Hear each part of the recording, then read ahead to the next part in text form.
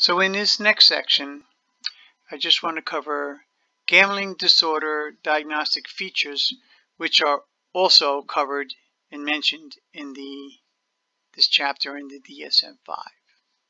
Okay, here we go. The essential feature of gambling disorder is a persistent and recurrent maladaptive gambling behavior that disrupts personal, family, and or vocational pursuits.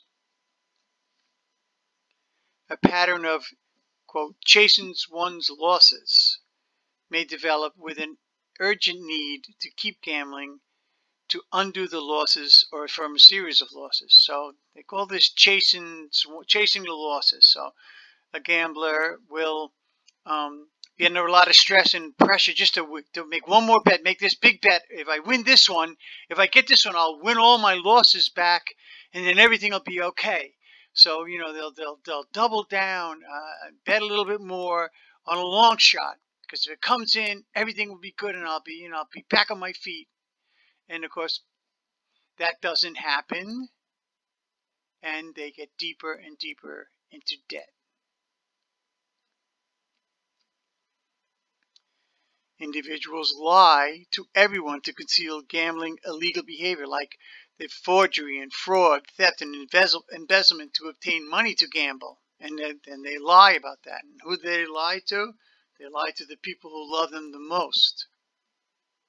And everybody, and work, and jobs, and friends.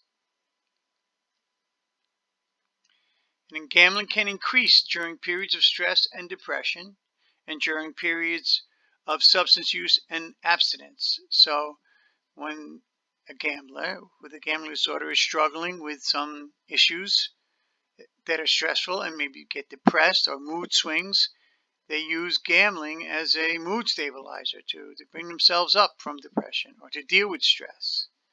They gamble.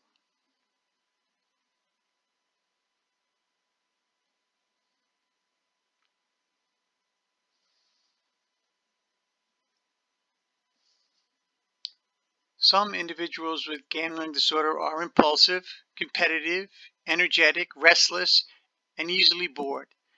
They may be concerned with approval of others and may be generous to the point of extravagance when winning. And this is what gamblers do. If they win, if they get a hit, if they win something, whether it's a track or in a game, they're very excited about that. They're extravagant about that. They get their friends together and let's have a party. Come on, give me everybody's bill. Everybody have a drink. It's on me. And we'll pay for everything that is, outside of their normal range of behavior.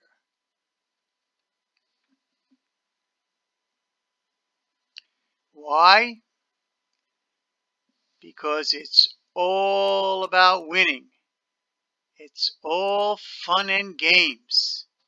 Isn't winning fun? Look at these people having a great time winning. Woohoo!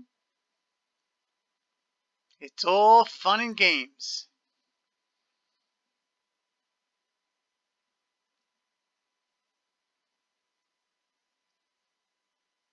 Of course, that last slide it's not true, because other individuals with gambling disorder are depressed and lonely and may gamble when feeling helpless, guilty, and depressed. It's not all fun and games. Here we see alcohol, drinking, smoking, and they do it alone. They're alone, isolated by themselves. No one's watching their alcohol drinking. They can drink as much as they want. And it's very, very, very depressing. How do we know that? Up to 50% of individuals in treatment for gambling disorder have suicidal ideations, and about 17% have attempted suicide.